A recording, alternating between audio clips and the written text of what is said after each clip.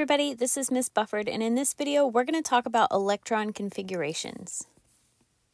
So your learning goals for this video are to be able to relate electron configuration to an element's position on the periodic table, be able to explain the pattern and meaning of electron configurations, be able to identify an element from the electron configuration and give the electron configuration if given the name of the element, and be able to write the long and short or noble gas notation configurations for electrons.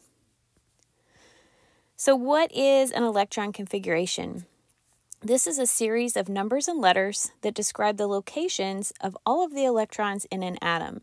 This includes the energy level, the orbital, and the number of electrons in that orbital for every single electron. Let's look at an electron configuration for a small atom to see what each number and letter in these configurations mean.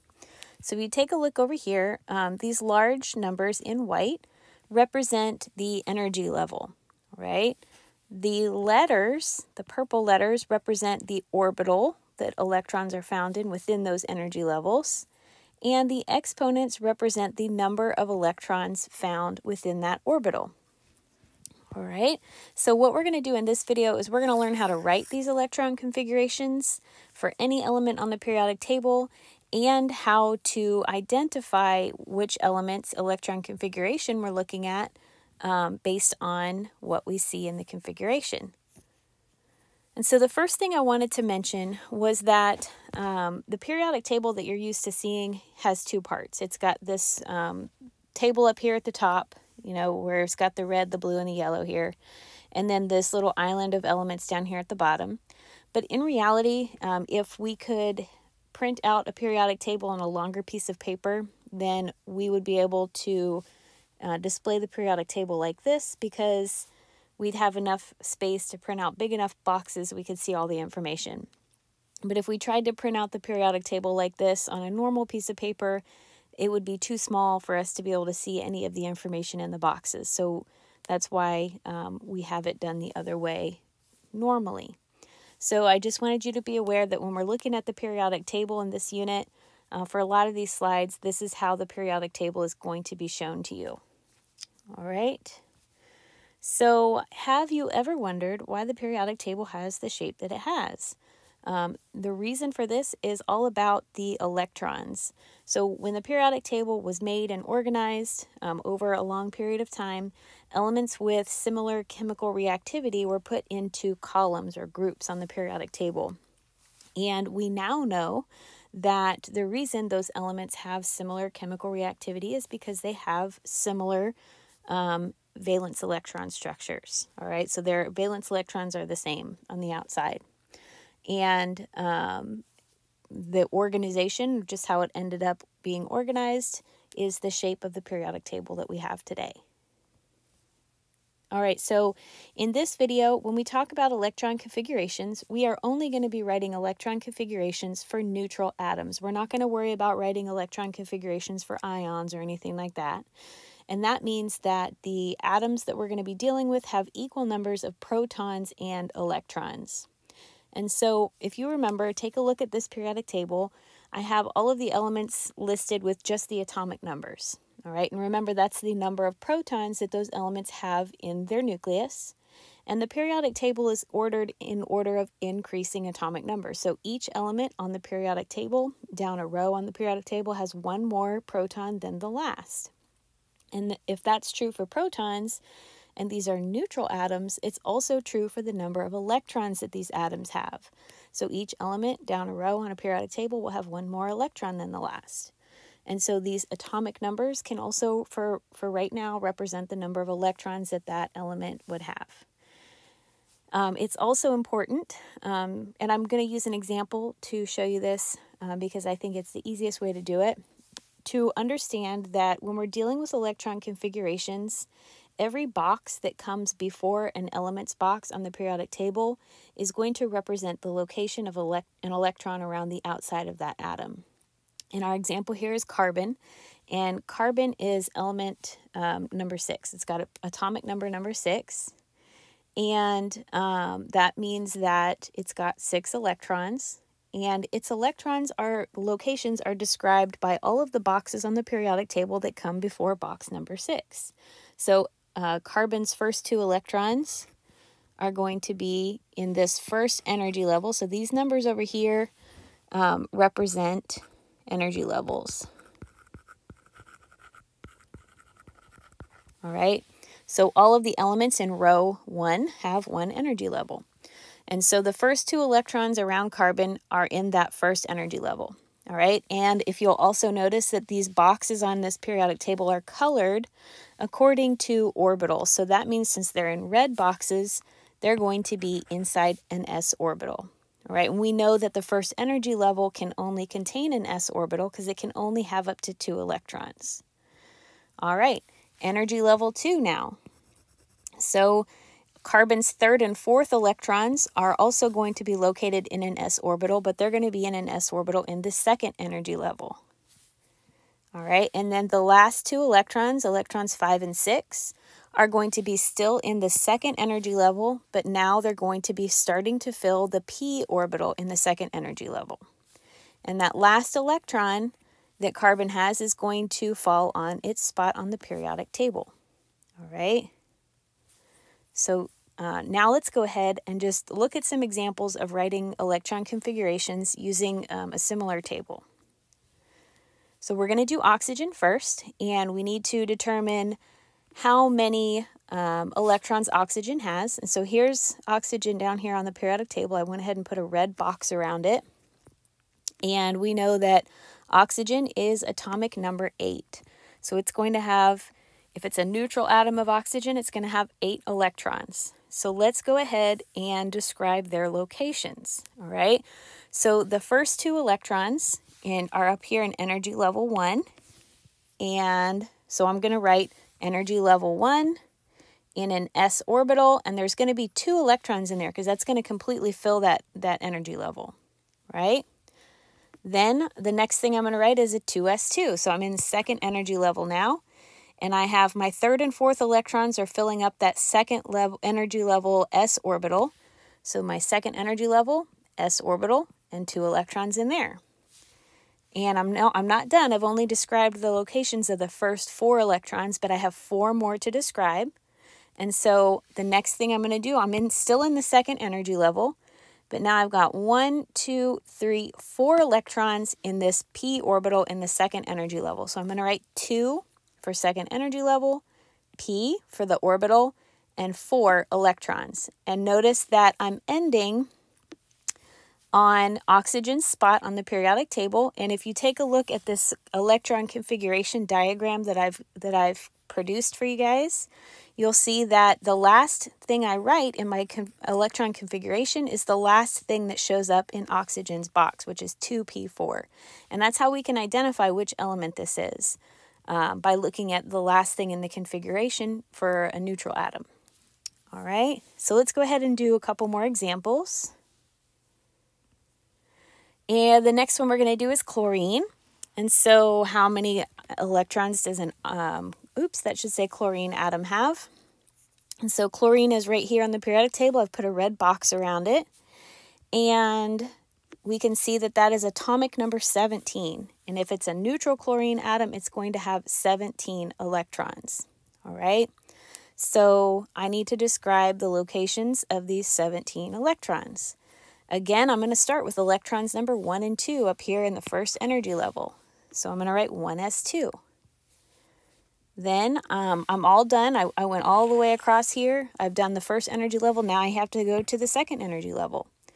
And the first orbital to fill up in the 2nd energy level is going to be electrons 3 and 4. So that's going to be 2s2, 2nd energy level, s orbital, 2 electrons to fill it up.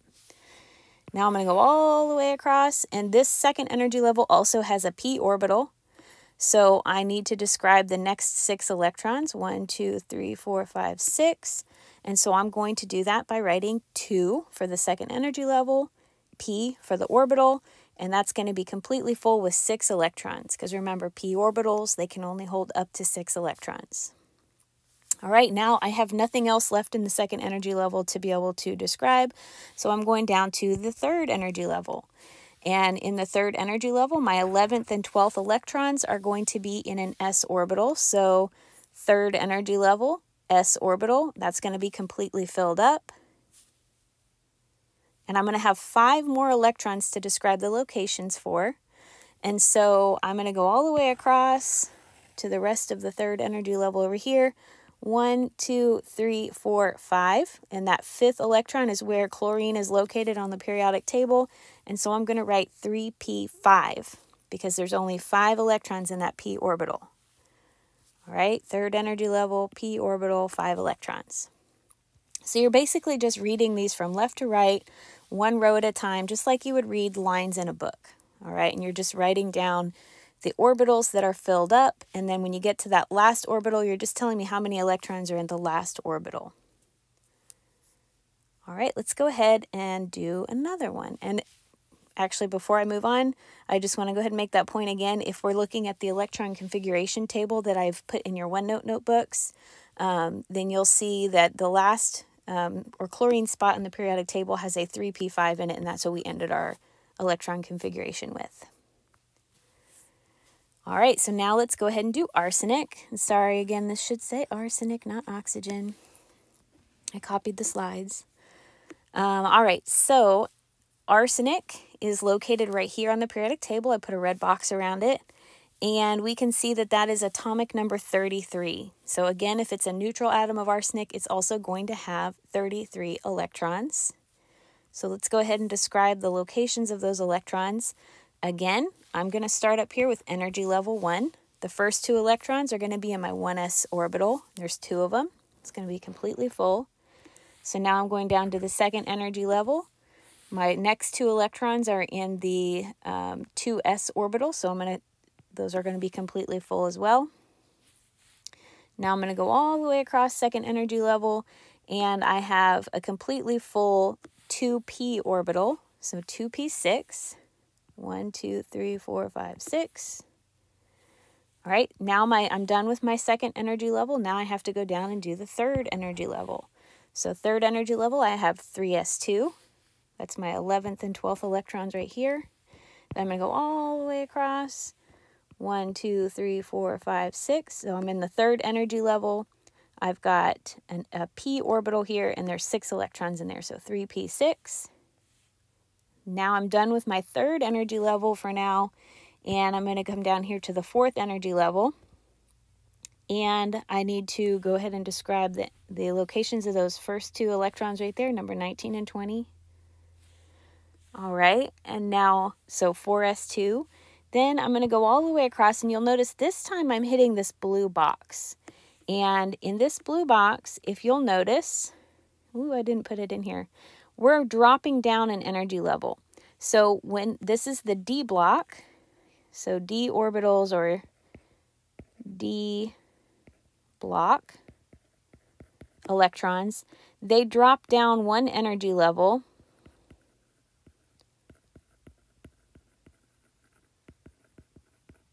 When we start to fill these electron configurations. And so what's happening here is that they are, this is going back and kind of tucking in, the d orbital electrons underneath the 4s electrons. So just keep that in mind. For the d electrons, they're going to drop down 1 energy level. And then when you get down to atoms that have f orbitals, those are going to drop down 2 energy levels. So this is going to start at the 4th energy level. This is going to start at the 3rd. All right, just that's something really important to keep in mind. So that's going to be 3d10. So 1, 2, 3, 4, 5, 6, 7, 8, 9, 10, because I'm 3rd energy level. D orbital, there's 10 electrons in there. It's completely full. And then I'm going back up to 4th energy level for the p orbital. And I only have 1, 2, 3 electrons in there. So 3, oops, that should be 4. Sorry.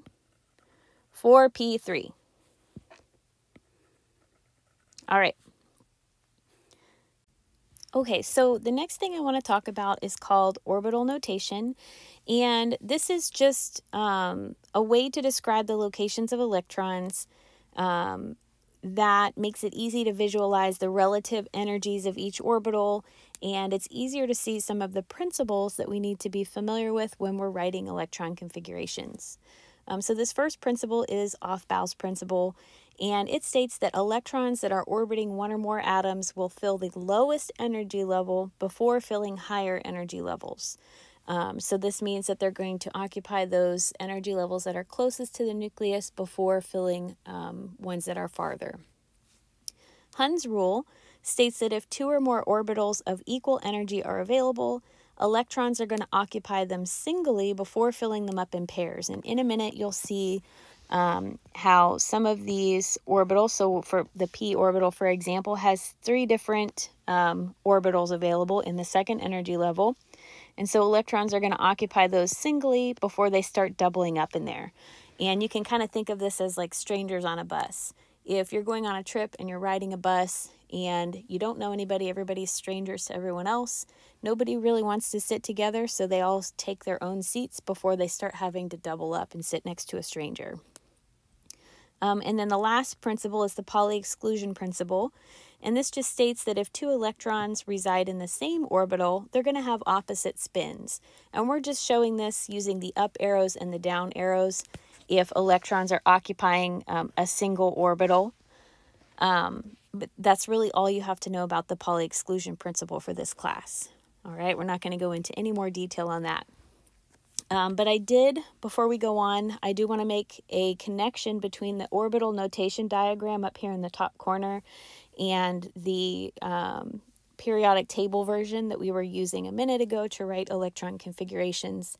And then we're going to do some of those same examples using the orbital notation diagram so that you guys can compare and see, you know, how to use both resources.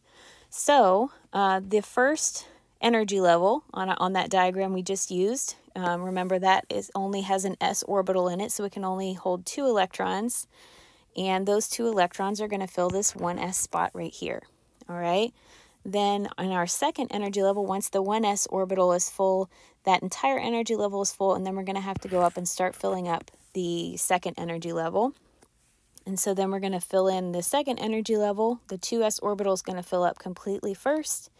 And then our 2p orbital is going to start to fill up. And remember, it's filling up according to Hund's rule, so they fill up one at a time before they start doubling up. And then in the third energy level, we'll start to fill up. And then the fourth energy level will start to fill up. And you'll notice now we're starting to fill that 3d orbital. Okay, so this is the 3d, so it's third energy level d orbital, even though it's listed up here close to this 4s. All right, and then the 4p orbital will fill up. Now energy level 5. Again, those d orbitals are going to fill up right after the s orbital. Then our 5p orbital. Now energy level 6. And now we're starting to fill the f orbital. Notice that the f orbital, when it begins to fill, is 2 energy levels below the energy level that we're supposed to be filling right now. So just keep that in mind. With the d orbitals, it goes down 1 energy level, and with the f orbitals, when they start to fill, they go down 2 energy levels. So these f electrons are being added to the 4th energy level. All right. So they're filling up according to Hund's rule, 1 at a time in each box until it's full. And then they start to double up. Now we're at 6p, and once that's full, now 7th energy level will start to fill up.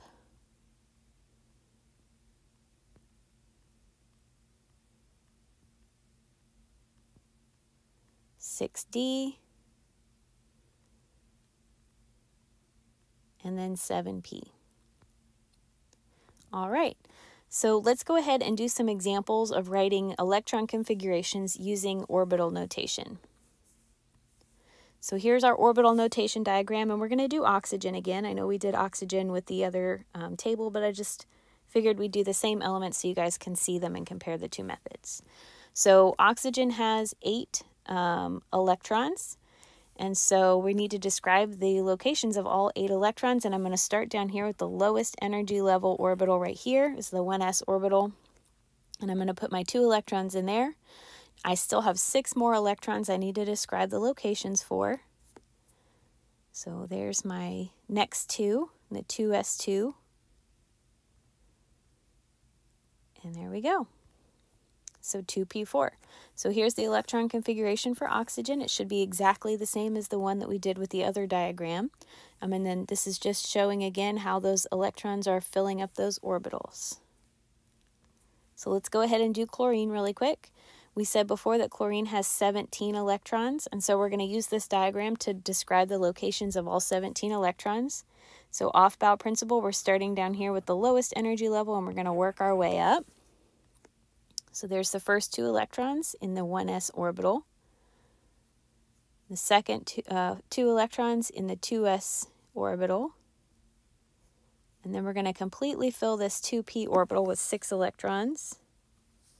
So now we've described the locations of 10 electrons. We have 7 more electrons to fill in here.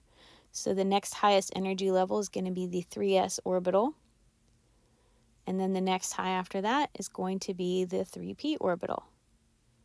And we'll have 5 electrons in there. All right, so here is the electron configuration for chlorine.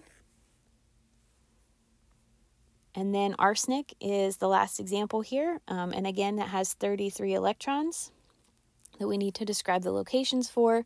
So our first 2 electrons, according to the off-bow principle, are going to fill in that lowest energy level. So 1s2, then 2s2, then 2p6, and then 3s2, and then 3p6, and then 4s2. Now we're filling the third energy level d orbital, right? And now 3p3. All right, so there's the electron configuration for arsenic. So what I would like you to do is you can either use your periodic table or the electron configuration diagram that I have in your OneNote notebooks, or the orbital notation diagram, and write the electron configurations for these 3 elements up here, and then identify the last 2 electron configurations. Tell me which elements those are. So go ahead and pause the video and give it a try, and we'll come back in just a minute and go over the answers.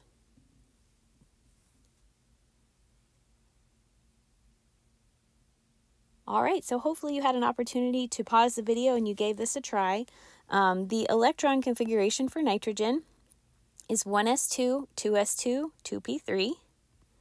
Sulfur is 1s2, 2s2, 2p6, 3s2, 3p4. Copper is 1s2, 2s2, 2p6, 3s2, 3p6, 4s2, 3d9. And then the identity of this first electron configuration right here is antimony. And I will give you a hint here. You really only have to look for this spot on the periodic table. So if you can find the 5th energy level in the p orbital, the 3rd box over, that will tell you which element this is. All right, and the last one here is mercury. So again, if you look at your periodic table, you find the 5th energy level for the d orbital. Remember, it's different for the d orbital. And you count 10 spaces over, that will be the box for mercury. All right, so now let's talk about one more thing, and this is called noble gas notation. So as you can see, some electron configurations can get really long. There is a way, though, that you can write these electron configurations in a more efficient format, and this is called noble gas notation. And this is cool because it allows you to condense all of the inner electrons, but it still shows you the electrons that are on the outer energy level, which are the most important electrons. So the noble gas symbols are used to represent all of those inner electrons that an atom has, and then we just write out those valence electrons. And we're going to talk about valence electrons in more detail in the next video. So if you're not sure what those are, just know that those are the electrons in the outer shell of an atom. All right, so let's take a look at some examples and some steps on how to write these. So some steps for writing electron configurations using noble gas notation. Step 1 is you want to look at the periodic table and find the noble gas that comes directly before that element on the periodic table. Step 2 is you want to write the noble gas symbol in square brackets.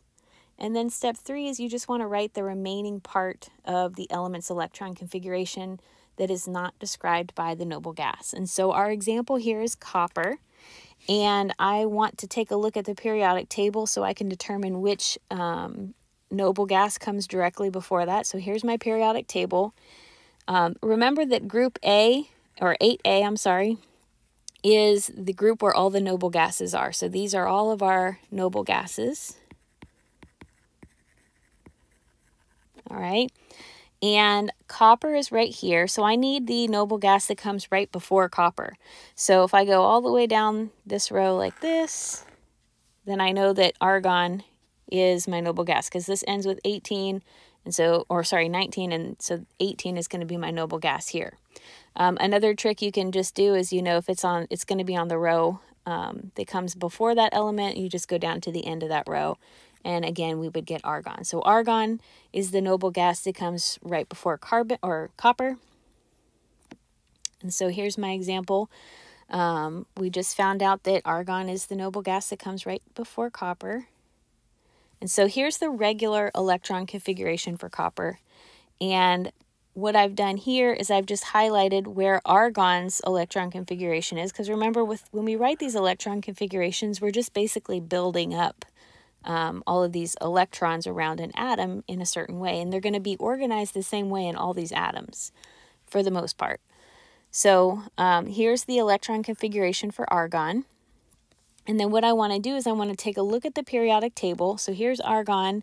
Now I'm down here. I need to finish the rest of this electron configuration. So I'm in the 4th energy level. Here's my s orbital, so I've got 4s, and I've got 2 electrons here. So I'm going to write that 4s2, and then the rest of the electrons are right here in this d orbital.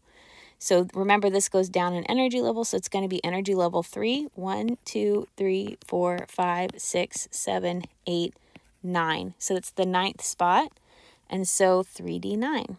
So the electron configuration here or the noble gas configuration here would be argon in square brackets, and then I just write out the rest of that electron configuration on the row below that.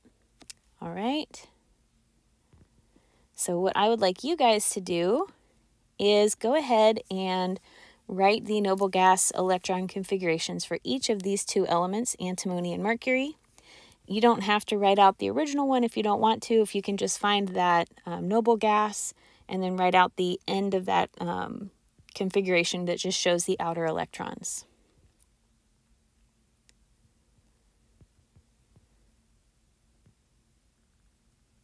Okay, so hopefully you paused the video and you were able to figure out the noble gas configurations for these.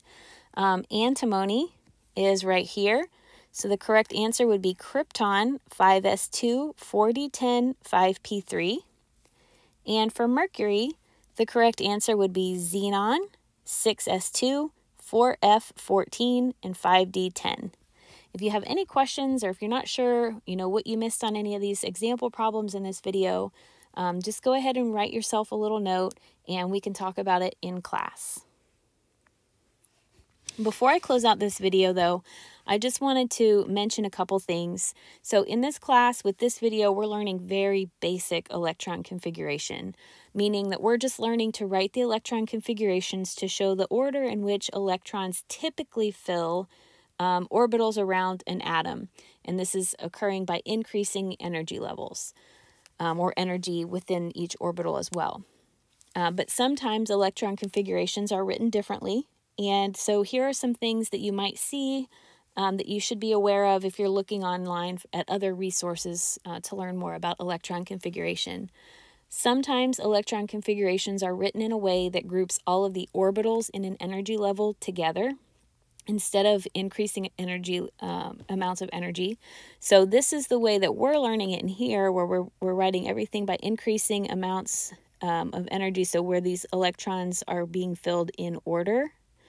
But sometimes people will swap things around so that they can have all of the, like for the example for zinc right here, we have all of the energy level 3 orbitals grouped together. We're going to be doing it this way, where we're showing the order that they're filling in. All right. Sometimes there are other exceptions to the order in which orbitals are filled. And so these are exceptions to the off-bow principle, and this has to do with the stability of an atom's electron arrangement. So some atoms prefer to have half-full d orbitals rather than a full s orbital and a less than half-full d orbital. So copper and chromium are some exceptions here where you'd see an exception to the off-bow principle. And so if you're looking at electron configurations for some of these elements online, they might look a little different than how I told you they should look based on what we talked about in this video. So just be aware of that. And just know that we're not going to worry about the exceptions in my class, and so your electron configurations should be written how I just showed you to write them. Thank you for watching Buffered Chemistry. Subscribe to my YouTube channel for more chemistry help.